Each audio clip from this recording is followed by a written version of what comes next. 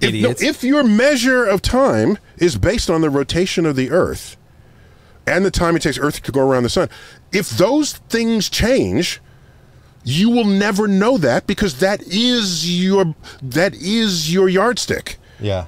If your yardstick is changing, you will only know that if you have another yardstick to compare it to. So we offloaded the measurement of the duration of a second to atomic vibrations, the cesium atom. You might have heard cesium 137, I think it is. So there's a transition, what we call an electronic transition in the cesium atom that gives off, that where you can measure the vibrations of that in the laboratory. And the duration of a second was defined, and it has been defined that way for the past 60 years.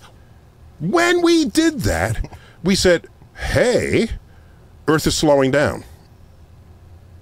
For the first time, we could just measure that. Earth is slowing down. The rotation.